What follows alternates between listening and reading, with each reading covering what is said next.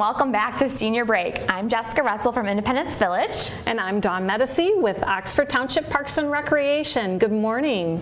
Good morning, Dawn. So what is going on in the senior world? Yeah. Well, yes, we've got a lot of new activities that are going to be up and coming that we weren't able to get published in our book, so I'll talk about those in a little bit. But I wanted to go back to in August. Yes. We had Miracle Quilts out, and they did their annual garage sale fundraiser. Yes, how did that go? It went really well. They had so much stuff donated. They had our community room and the senior room just filled and packed with stuff. That's awesome. And the garage sale was then on that Saturday, and people could make donations, and they could purchase garage sale type items as well, quilting stuff, all kinds of great things, and they did really well. I think they made well over $1,000. That's awesome. I know. Carol with Miracle Quilts was just so grateful and so thankful because, as some of you viewers may remember, Independence Village used to host that event for them in their facility before COVID. So now this is an alternate location for them. So it was a huge success this year. So that's awesome. Yeah, they were very pleased. So and then what about your Summer Sizzler? How did that go? So the Summer Sizzler was 2 Mondays ago on August 30th. It was a great turnout. We had the folk music. There was a bunch of guests that came. They got to enjoy country western type snacks and kickin' lemonade. It was a really fun time. I know that OCTV was there too, and so be sure to check out the footage from that on their Senior Moments, and also catch the concert. I believe they have full coverage for 45 minutes worth of the concert there too. Wow, that's awesome. So if you weren't able to come out and see it, it's a really great way to enjoy it as well. So it was really great. Well, great. And all the residents were really thrilled. And did they have some of their family come out to join them? Yes, they had some of their family and friends to come out. It was really great because this is kind of the first activity? Big event that we had since COVID, so it was really nice for them to all enjoy the music and the company, and to be able to kind of get back to normal. Yeah, and get back together. And it do was really nice. And do something together. Well, that's great. Well, good. So what else has been going on at Independence Village? So getting back to more normal things, we actually have an event coming up that you and I are hosting. It's the first part of the Senior Safety Series.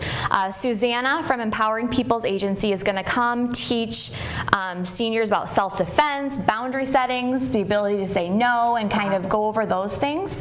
That's going to be on October 12th from 10:45 a.m. to 1 p.m. Lunch will be provided after. So Chef Brian's really excited to work on some of those.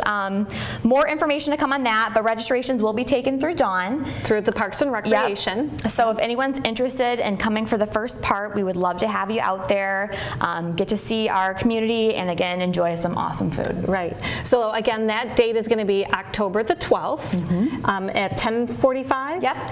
And you're welcome to call the Parks and Recreation at 248-628-1720. And you're welcome to ask for Dawn, or any one of us can assist you, and we can get you registered for this great event. So it'll be a lot of information, good information that you can take home and use in the future if need be. Absolutely. And there's two other parts of the series coming too. More information on that to come. But we're super excited to get people over to the community and get involved with residents and with you out in the community as well. Yeah, so that's great. That's awesome. I'm so excited to be working with you on that. Yeah, I know, I'm really excited about it too. Yeah, so, and then please don't forget at the Oxford Senior Center on Thursday, September the 16th, which is next week, Professor Emeritus John Todd is going to be back, and he is going to present on the why, the how, and the what of the U.S. Constitution, since it is the Constitution Constitution Day, I believe, on the, I want to say the 18th, if I'm not mistaken, is this month. So he's going to come out and do a lecture on that topic. So if you're interested in joining us and you don't have it on your calendar, mark Thursday, September the 16th at 6:30 in the Oxford Senior Center to see him present. Should be a lot of awesome information. I mean, a good catch up for those who have seen him before, but good stuff to learn about. Right. So please come out and join us. Well, great. Well, we will be right back here in a moment. And when we come back, we have a special guest who is going to tell us all about the happenings at the Oxford Police Department. Hi, I'm Evan Carr. I'm in AmeriCorps Vista. I'm Connie Miller from Free Meal Program in Connie's Kitchen. So Connie, how did the meals program begin? It started about 13 years ago. It was called Community Meals. It was kind of overseen by Love Inc. and there were several area churches involved. Then last year, it kind of all changed. Last year everything changed. That program basically stopped for, I don't know, months, I guess. But then we became Free Meals and we never stopped. So how did COVID impact the free meals? Well, that kind of is what caused the break. We had served in the church on a Wednesday night. We talked to our guests and the team because we knew something was coming. And we all agreed we were going to carry on. Well, the next morning I got a call saying it's a suspended program. And I said, well, I've got a key to the church and I'm just going to keep going. So I did, and that first week it was just Chris and I out in the parking lot. I cooked at home, and then I started getting angry calls and texts from the team saying, why didn't you call me? And everybody came back. The cook teams from the other churches didn't come back, so we cooked every week. And just kind of went from there. And that's been, what, like 18, 19 months? Wow. So what is the best way the community can support the meals program? Call me. You can volunteer, you can donate. We need cash right now to buy. We're buying a lot of groceries. We're spending about $600 to $700 a week right now. And the need is plateaued right now, but we are forecasting a spike over the next few weeks. But just to give an idea, in the past year and a half, we have collected about $25,000 in donations. We're starting to run out now. And we have served, conservatively, as of July 1st, over 9,000 meals. And that doesn't even address the groceries, the milk, the bread, the eggs, all the produce. Doesn't even address that, so.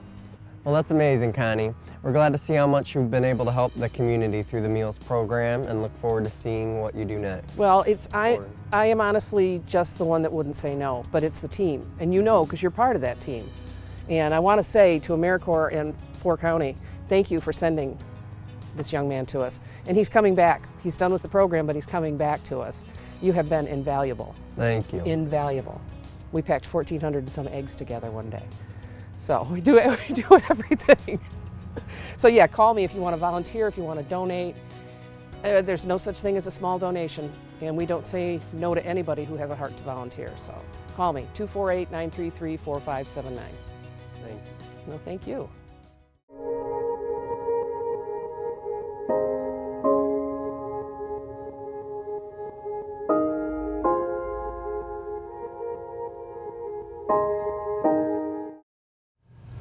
Welcome back to Senior Break. Here we have Police Chief Mike Solwold. Yes, welcome. Well, thanks for having me, ladies. I appreciate it. Yeah, thanks for coming. What is going on in the police world? Well, there's a lot going on in the police world. There's always something going on. But, we just came out of the summer. We're still having some, some questions regarding how COVID's going to end up, so we're trying to keep our precautions, keep everybody healthy and safe. That's great. So this summer, we really were out on patrol, keeping people safe, keeping our commuters safe. We had our bike patrol was in full force on the trails and downtown for all the events. We had the DDA started the social districting. That's a tongue tire. Social districting. So we want to make sure that our guys were present for that. We always know that our business owners and our residents they don't usually cause us too much trouble, so it's pretty easy. So we just try to stay visible, try to stay out of everybody's way, let everybody have a good time, just know that, hey, we're here if you guys need us. And thanks to the DDA, they were able to donate us a bike through their funds. Awesome. To me, it's great. So we have a nice new mountain bike for our bike patrol. So now we have 2, which is really great. And speaking of the DDA and the chamber, there's so many different events that are coming up. So I know you guys probably have more questions because I know I can keep going. But we had concerts in the park, so we were also patrolling for that. And concerts in the park, wow. Kudos to the DDA. And they knocked it out of the ballpark. I've never seen so many people at the parks, so it was really great to see folks out. I know people were excited to get out because they haven't been closed in for the past year, so it was really nice to see. Everything went over very well. Everybody was having a great time, and we were just, keeping our distance, and here we are, and love to see everybody out there and having a good time. So, and that's really what we're here for. So. That's great. So how is what feedback have you received, or how are people liking the new crosswalks on in downtown on Lapeer Road, or it's Washington? Yes, how is that going? Well, I will tell you, since the project has been done, it needed to be done for a long time. Right. It hasn't been done in like 100 years. It probably won't be done again for a long time. But I haven't heard a bad thing about how the streetscape ended up. The town looks great. I know the businesses are excited to get going and showcase our downtown district. The crosswalks, it is M24, so we do get on average about 40,000 vehicles daily through town, which is a lot of commercial traffic, a lot of big trucks. Right, a lot of big trucks. So I am concerned about crossing in the middle and not using the light, but the crosswalk is there, and commuters do know, and the signage is there. So people are cautious, and we haven't had any issues yet. So that's good. And people are keeping it safe and knowing what they need to do as far as how they're utilizing those, which is, when you have it downtown, you want it to be accessible, so people can get from one side to the other, and like, oh, I got to walk way up there to the light to cross. Well, I can just cross right here now, and I can go over to Cape Man and Pip, or I can go over here to the Ox. Oh, I love Cape Man and Pip. Me too. I know there's some cool stuff in there, but I don't like to give you going on that. But anyway, so we've got a lot of great businesses in town. We've got a lot of great restaurants, and when people ask me, oh, where should I go that's got good food? I'm like, really anywhere. They got good food. They got good ownership, good workers, service. Well, personally, myself, I've really enjoyed the crosswalks because, like you said, I don't have to walk down to the main street light and crosswalk to walk. I can conviently, when traffic is clear and feel comfortable, walk across. So convenience is key. It's been very convenient. So I've enjoyed it. So and you want it to be accessible. When you have it downtown, you want people to get from one place to another so they can service the downtown and see what's going on and make it convenient. Convenience, people love convenience. And if you can get it from one place to the other, it's a lot simpler. So I noticed on my way here today, there was a lot of traffic going on because there was construction cones for Burdick and Washington? Yes. What's going on with that? Well, they're redoing the bricks, the crosswalk bricks. Okay. There's been some issues with those on whether they weren't placed down secure enough at one point, or the color wasn't the same scape all the way from one end to the other. So they're working on it, they're getting it together, and they're going to be around. Today's Friday until 3 o'clock this afternoon today, and then also tomorrow from 9 until 3. So hopefully after Saturday, I think they should have everything worked out. Oh, that's not bad then. So but it looks great. It does. So it's it's like, hey, you got to fix it, and let's move on. So that's just what happens. So I understand not only do you wear your chief hat, but you also wear another hat of another sorts. Why don't you tell us a little bit about your position on the Chamber of Commerce. When I was promoted to chief in 2017, there's a few things I wanted to accomplish as far as getting to know, how do I get to know my businesses better than I have working patrol? Well, get on the Chamber of Commerce, get to know your businesses, put faces behind the names, and find out who they are, what they need, and let them know that there's a comfort there with me, that if there's any issues or problems, please come and see me, we'll get it worked out. You don't have it downtown, if you don't have business. Right. So your businesses Yeah. have to thrive, and we want to help them thrive. So I thought that was a good way to get myself involved with the businesses, to get on the chamber. I was promoted to the chamber president this year. So congratulations. Thank you. Every day is a challenge with everything, but I'm just glad to be able to help out in any way that I can. We're always looking for board members, so if anybody's interested in joining the chamber board, we're always looking for good folks to help us out, because there's always so many things going on. And not only that, I'm also vice chair on the Oxford Addison Youth Assistance Board too, and I thought, well, how better to not just know your businesses, but you also need to also know what the kids are doing, you know. And if the kids are having issues, we got to get them back on track. Before I started my career here, I was a youth counselor at Crossroads for Youth.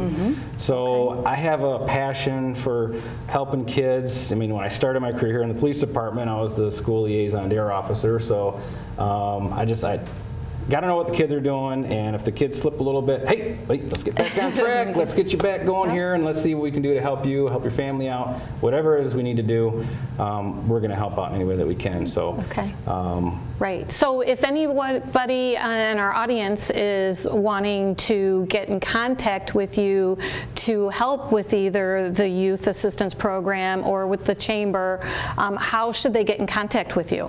Well, besides 911, just kidding. You can call the 248-628-2838 number, which is our general number to our front desk. Our front desk is available 9 to 5 Monday through Friday. That's where my assistant is. It helps me out. That does a variety of things for me. It's Robin, right? Robin, yes. Robin's great. Yes, I'm a Batman fan, and it's crazy her name is Robin. But anyway,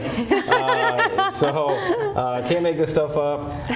But that's office hours. But we're open 24 hours, obviously. Right. So if you need an officer for anything, just hit the call box out on the back porch, and we will come and service you and get whatever you need. So. And I will say too, as being a business in Oxford, that we appreciate you so much, and all the outreach and everything that you and the police department do. We love you guys so much. Yeah.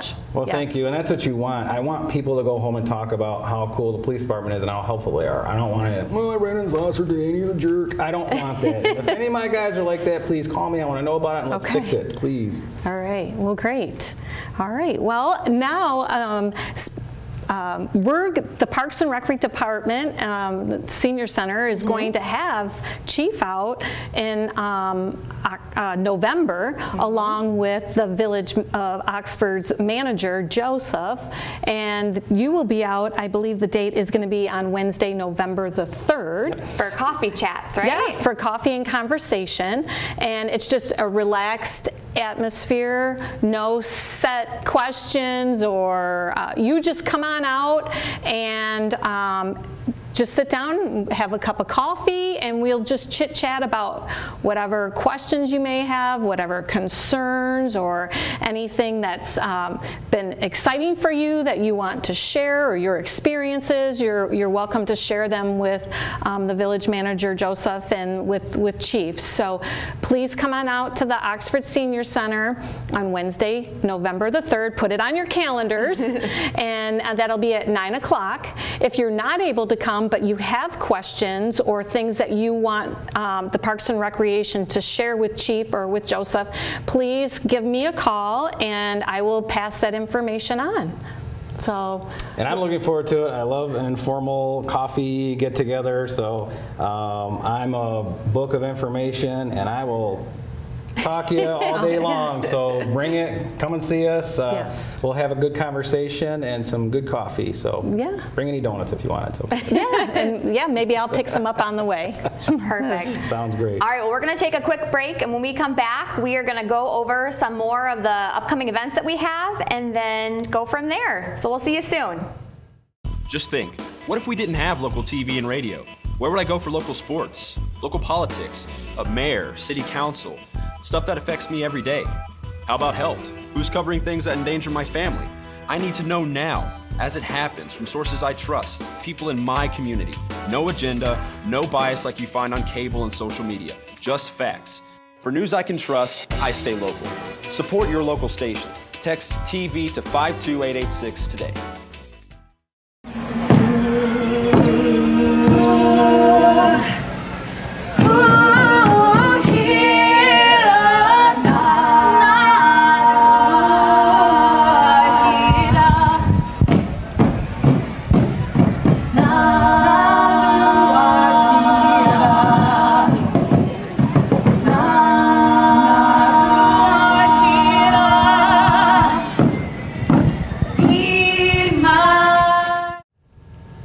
Welcome back to Senior Break. Dawn, what coming events do we have going on? Well, we have Jeffrey Rowe, who is also a chamber board member. Yep. That's going to be coming out to the Oxford Senior Center on Tuesday, September the 28th, and to talk about the basics of Social Security. So it's a good one. It is a good one. So he's going to have a ton of information to be able to share. There'll be time for Q&A. So if you get the opportunity and you can come on out for that, you do need to pre-register, so please call the Parks and Recreation to do that, and we can provide you with all the details and that information. But we're excited to also have another chamber member come out and share their business information with our senior community. Yeah, so we're looking forward to that. And then Medicare open enrollment is just right around the corner, and we do have a couple of Medicare seminars also in the month of September, and those will be on Tuesday, September the 21st, and Thursday, September the 30th. So if you're interested in learning, or you're interested in changing the type of Medicare that you have right now, and you want to hear the different options, please come out to those seminars, and also there will be time for Q&A. We are asking you to pre-register. There is no cost for those Medicare seminars, but that open enrollment period is just around the corner. So please come out and get your questions answered. So, and then we have some upcoming events together too. We do. Chef Brian, for Halloween, is going to be preparing, him and his staff will be preparing another boxed meal that you are welcome to purchase. There will be $10 for the boxed meal, and the first one's going to be for Halloween. Yep. And so he did give me the menu. Ooh, what do we have on the menu? The menu, we have salad, ham, sweet potatoes, green beans, and a Halloween dessert. Ooh. Which is a mystery. It's gonna. Who knows? Who knows? It could be spooky, could be crunchy. Who knows what it would be? I don't know. Bat cookie. It could be. Yeah. So possibilities are endless. They are, and those meals are always delicious, and we really do well. So if you're interested in that Halloween boxed meal, we will deliver to within the Oxford. So if you can't make it up to the Parks and Recreation to pick up your meal, you can request to have that delivered. And to register for that, again, please contact the Parks and Recreation at 248-628-1720 to get registered. So and we do need those registrations by, is it October 25th? The registration deadline, yes, I believe it's October 28th is the day of the meals. Correct. Yes. So it's 3 days prior. So yes, we need to know ahead of time so that Chef Brian can prepare his meals for the community at Independence Village, as well as these box meals. Yep. So. And I will be there with my spinning board again, giving out prizes. So be sure to come and check us out. Yeah. So I'm excited. So it's a great partnership that we have. Yes. So very good. So outside of that, I also have added 2 new card games for our community. So if you have ever played hand, knee, and foot. I've never heard of that. No, I've heard of hand and foot, but not hand, knee, and foot. I mean, I've heard of like the thing kids get. Yeah, no. This is a card game. Today is actually our first day. It's kind of a trial run to see how it goes, and for those that may want to learn, could come out to learn today. But for you viewers, it'll be the second Tuesday of every month. Okay. I'm sorry, today's Friday. So second Friday of each month from 1 to 4 groups, you're welcome to come in to play hand, knee, and foot. And we've also added just basic euchre, which will be on the 4th Tuesday of every month from 1 to 4. So all you card players, come on out. Come on out. And do they need to pre-register for this? No, it's just a drop-in. It's just great. a drop-in. So just show up to the senior center and be ready to play. So, awesome. And or learn. So if you want to learn how to play, you can always, they'll always work with you and help educate and teach you how to play those games as well. Great. Chief, what kind of events does the Chamber of Commerce have coming up? That's fine. I love me some euchre, I'll tell you that. You know, this time of year is always so exciting. I love this time of year. We're going into the fall. Not only does football started, but we've got Halloween coming, which is my close second favorite to Christmas. So we've got all these things coming up. Being involved with the Chamber and being involved with helping out with the DDA and the events that are going on in town. The Chamber, we're always doing the Coffee Connects. This last one we did at our station.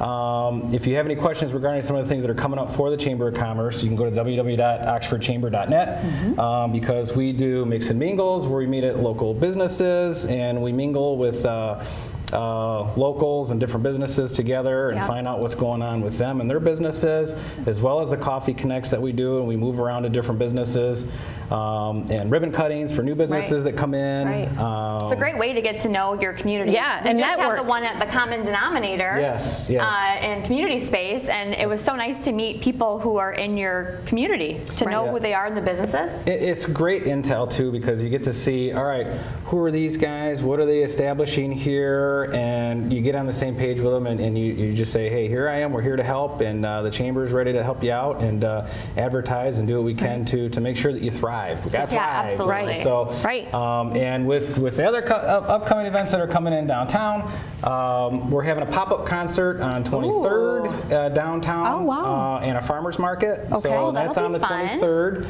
October 17th, I believe. Yes, this is the Scarecrow Festival, which we have every year. Families love those. I've never been to that. I'm excited. It's a lot of fun for the families and the kids. That's from 12 to 5 on the 17th. Now, can businesses outside of downtown still participate, like have a scarecrow out at the Parks and Rec or over at Independence Village? You know, I don't run it, so I'm not sure on how they do the rules, but I don't see why anybody wouldn't be able to get involved in that. Okay, you can certainly ask Kelly at the DDA, and I'm sure she would be willing to work something out with it, because we're all about trying to get everybody involved, you know, Oxford as a whole. So, and then they do the Witches' Night Out.